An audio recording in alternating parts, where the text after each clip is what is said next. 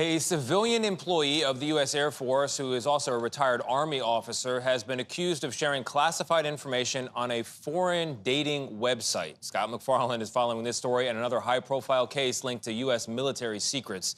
Scott, a dating website, good morning. Hey, Tony, prosecutors say David Slater had a top-secret security clearance after retiring as a lieutenant colonel for the U.S. Army. He worked as a civilian at Offutt Air Force Base in Nebraska, and prosecutors say he attended classified briefings on the war in Ukraine with U.S. Strategic Command between February and April 2022. They allege Slater sent classified information through messages on a dating website to an unnamed co-conspirator who claimed to be a woman living in Ukraine and who allegedly referred to Slater as her secret informant love. He's charged with conspiracy, makes his first appearance in court in Nebraska today. I'm Rayy Vana, and welcome back to Rebel HQ.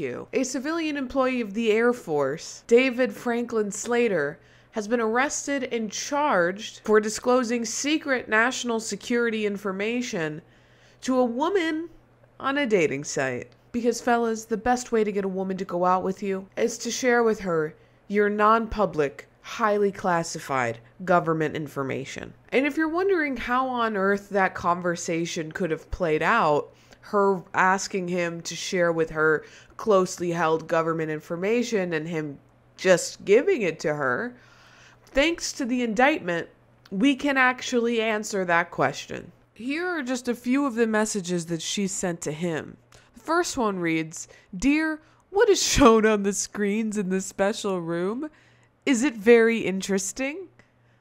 The next one reads, "By the way, you were the first to tell me that NATO members are traveling by train and only now, already evening, this was announced on our news.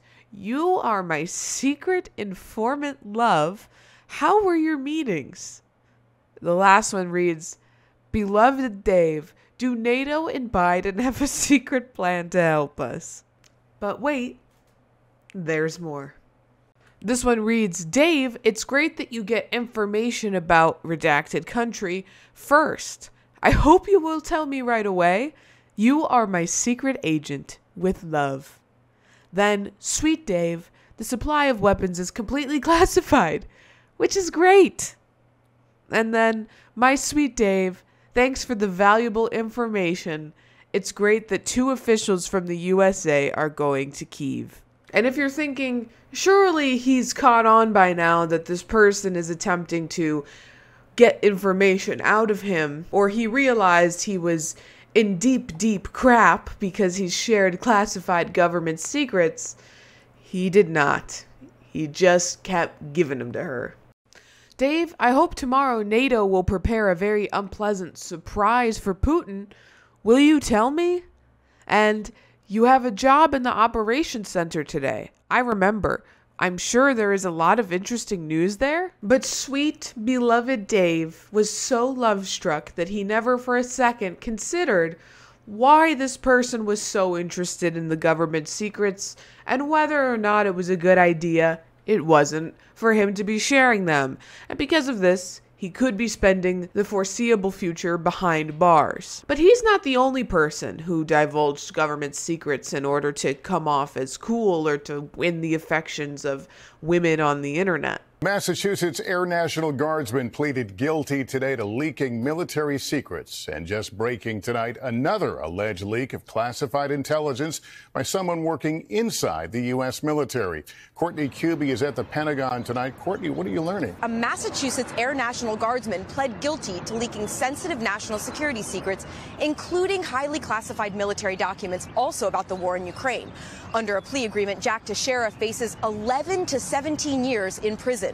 A federal judge scheduled sentencing for September. What the hell is going on at the Air Force that all of these guys are just giving away our government secrets? Now, Jack Teixeira you might remember as the Discord leaker. But unlike whistleblowers in the past, he wasn't sharing documents and information that he felt showed the wrongdoings of the United States government. He was just showing documents marked classified and top secret so he could look cool in a Discord server that was populated by literal children.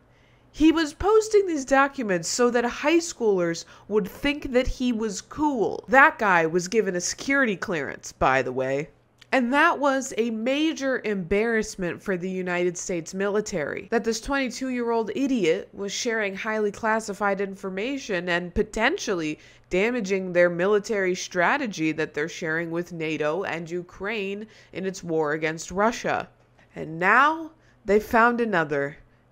Not a mole, not a whistleblower, just a man who met a woman on a dating site who had a particular interest in his job. But maybe this should be a wake-up call to the United States military, and apparently specifically to the Air Force, that whatever vetting process they're doing to give these people security clearances surely isn't enough. And to sweet, beloved Dave, just a tip for the future, if and when you ever get out of prison, it should raise some red flags to you that a woman's particular style of flirting is asking you for NATO strategy. But the heart wants what the heart wants.